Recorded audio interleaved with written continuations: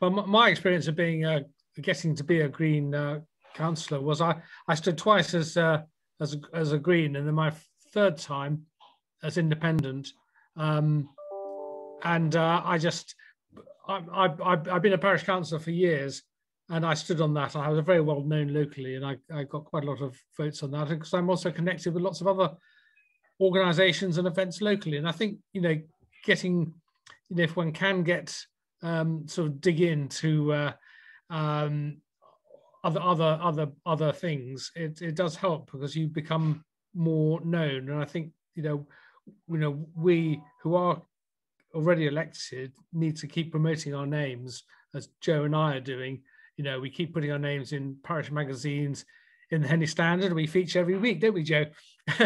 One way or another. Joe's swimming champion, and it just helps to get familiar names that are familiar and coming across, because the Conservatives have a strong brand awareness. And if you don't know, if you're voting for the first time, you tick, in this area, if you read the Daily Mail, the Daily Telegraph, you tick the Conservative box, because you don't know anything, but you don't know any better.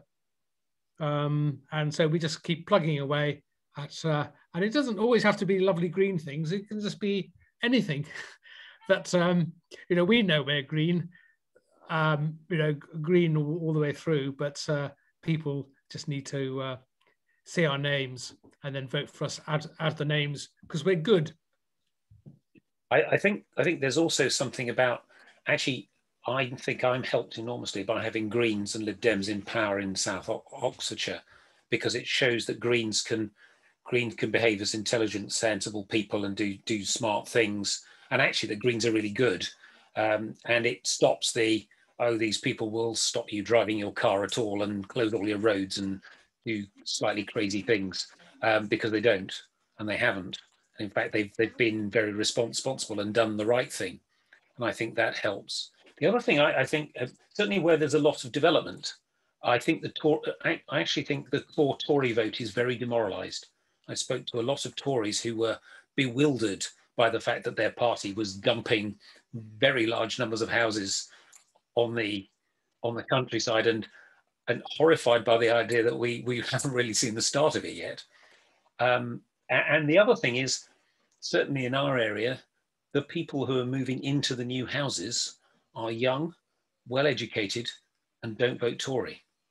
So oddly, I think the Conservatives may have locked themselves out of power for a long time by the very thing that we opposed, which is all this house building, because it brings in people. I went around a whole estate, and people kept saying, "Yeah, I voted for you already," and it is a weird experience, because you don't expect that in a challenger party.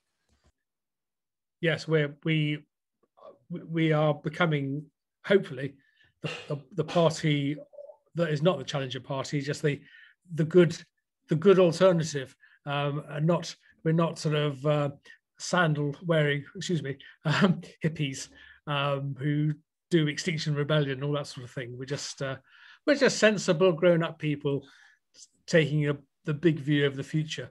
And certainly in my role in SODC, I try and come up with the ideas that's going to make our district a better place. Whether it's my bugbear of putting pylon power lines underground, which everybody votes for, supporting pubs, which everybody votes for, or my latest one, which is the DDS, which Joe enjoys, which is the I'd be modest to say, the Dragonetti Didcot Serengeti. It's a 500 acres of open space around Didcot that's just there for people to walk. Just for the tenth of the cost of a swimming, a modern swimming pool, you get 500 acres of open space, which in 40 years' time will be the biggest asset that Didcot has. And do you know the great thing?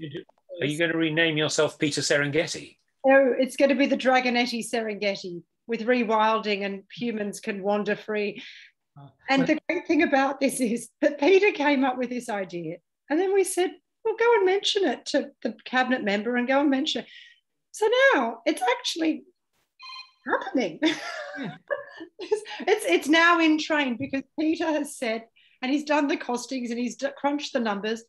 And one of the officers was like, God, that's good value for money. You can buy a whole lot of low value agricultural land from farmers, and then you can rewild it and put some dirt bike tracks into it and make it open space for, you know, the people of Didcot who are, you know, facing huge amounts of development. People love it. It's cheap. Peter's costed it. It's genius. It's going to happen. It's called Greenbelt. No, it's not. It's not Greenbelt. No, but I mean, it's the concept, isn't it? Well, it's real Greenbelt. Yeah. There's real green land for people, not for people to use and enjoy. It's park, massive. But it's a sort of thing that you can attract all sorts of people who wouldn't vote for us to come on board with. And it's our idea. So, you know, it's the Greens got all the good ideas. It's your idea, Peter, and it's genius. I know.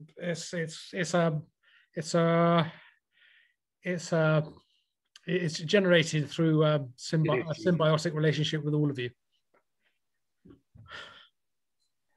So to wrap up, Peter, what were your best and worst experiences as a councillor? My best was when I was elected, meeting all the other Green councillors and finding out how lovely they all were. You know, instead of being a lone voice with crazy ideas of getting knocked down all the time, you know, there we are. We're all in a great thing. My worst experience, I'm pleased to say, I don't think I've had one yet. Oh, yes, I have. Being, oh no, it's actually quite enjoyable, being attacked by Ken Arlott, the mayor of Henley, because I don't support, I sometimes approve planning applications that he objected to. But there you are, that's life, isn't it? You have to be, you have to take the tough decisions sometimes, because these things are inevitable. Yeah. Okay, and a final question for any of the councillors. What could members and volunteers do to help you?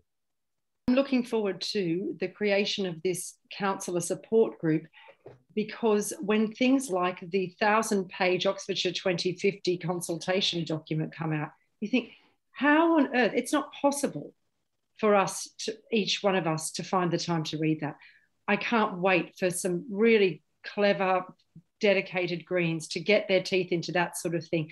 Reviewing that kind of stuff and greening it takes a lot of time, and it's great to have the support, external support, to have an extra set of eyes or several sets of eyes to have a look at it. Those sorts of big things I think we could do with help with. Mm. Also good to know what other Greens are doing in other councils, so that, for example, when we come up with motions, usually it's because we've seen something on Twitter or someone has an idea, but you know, Peter's motions are all his own ideas. It's great to have some sense of best practice and what other councils, other Green councils are doing, so that we can steal some of their ideas and hopefully they can borrow some of ours as well. There is, of course, a whole collection of motions by the Association of Green Councillors.